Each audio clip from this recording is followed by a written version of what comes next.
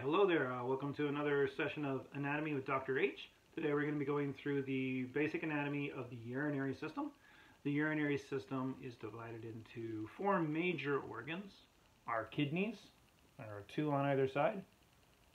The tube that descends from the kidneys is called the ureter, and that feeds down into the bladder down below. From the bladder, the urine is going to be removed from the body through the urethra. Those are the four major organs. So let's go ahead and zoom in on that first major organ, the kidney. Okay, the kidney is where the filtration of our blood occurs. So you guys are going to eventually need to know all of the blood supply to and from the renal system.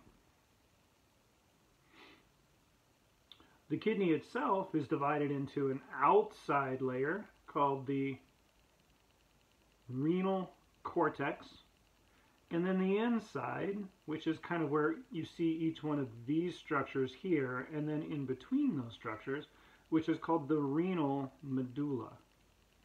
So there's the renal cortex, where you see all the blood supply out here, and the renal medulla, where you see these kind of big pyramidal lobules. And that's what these are called out here. These are the pyramids, or the renal pyramids of the renal medulla.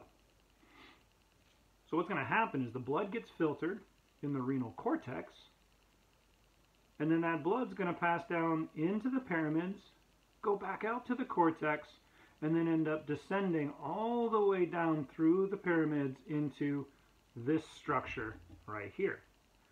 Okay, the very tip of the renal pyramid down here, this is another projection-like thing, so this is called a papilla. This is the renal papilla. And that empties into this open space right here, which is a minor calyx. The minor calyx, the minor calyx, the minor calyx, those all empty into a larger calyx, which is called the major calyx. The major calyx is going to feed into things like the renal pelvis, and we'll see those using another model. As for the bladder, down here, some nice things you get to see with the bladder are the folds that are in the surface of this bladder. Well, these are ruga. Rugae, add an E to the end, we got plural. The outside of the bladder is surrounded in connective tissue, adventitia. You got a nice thick muscle in between called the detrusor muscle. This is smooth muscle. It starts to contract as baroreceptors monitor stretch, right? That's going to drive the contraction of the detrusor muscle, and that's going to try to propel urine out of the bladder, out into the urethra down below.